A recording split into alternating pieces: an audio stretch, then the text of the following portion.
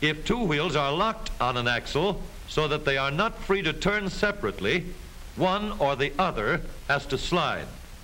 So engineers had to find a way to connect both rear wheels to the engine without sliding and slipping on turns. The device which makes this possible is a part of the rear axle. It is called the differential because it can drive the rear wheels at different speeds. The differential looks complicated, but once we understand its principle, it is amazingly simple. These two wheels are mounted on separate axles and supported by a frame so that they can revolve freely at different speeds.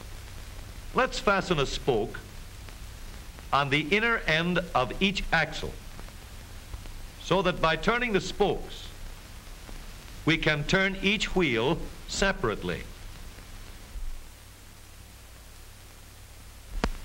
With a bar or crosspiece, we can turn both wheels in the same direction at the same rate of speed. Let's get something to hold this bar in place so that it will press against the spokes. Notice that this support is not locked to the axle. It turns freely. Now we can spin the wheels by rotating the support. This is fine as long as both wheels are able to turn at the same speed. But let's see what happens when we go around the corner.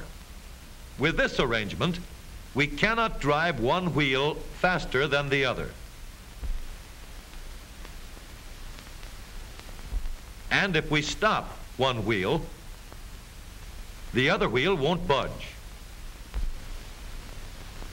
Let's put this bar on a pivot so that it can swing in either direction.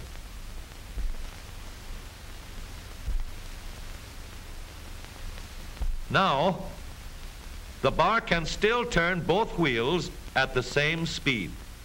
And because it pivots, it lets one wheel turn even when the other is stopped. But if turned too far, the bar will swing around until it won't drive the spokes that turn either wheel. We need another crossbar and more spokes to carry on the job. When we stop one wheel, the crossbars will continue to push the spokes of the free wheel around. As long as both wheels are free to turn, the bars do not swing on their pivot and the wheels move at the same speed. Now we have the working principles of a differential. To adapt the model for use in an automobile, we will have to make a few changes. In order to reduce the jerky action caused by wide spaces between the spokes, we will put in more spokes.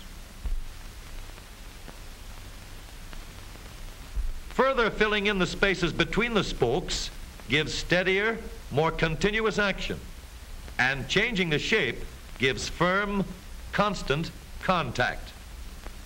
Now we can make the gears thicker and stronger, and we have differential gears.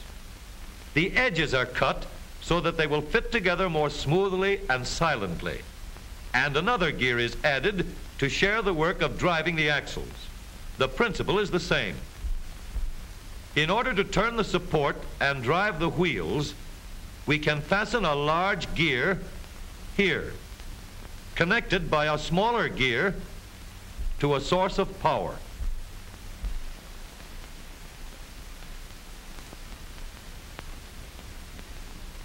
Notice that the power is connected to the differential at the center line.